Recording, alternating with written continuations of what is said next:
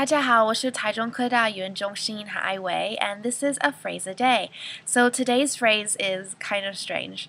It's no room to swing a cat. Let me explain. In Chinese, you guys say 机位狭小. And no room to swing a cat just means that it's an unusually small or confined space. The idea is that you take a cattail and you spin it around, and that's the size of the area. Here are some examples. Wow, this bedroom is small. There's not even enough room to swing a cat in here.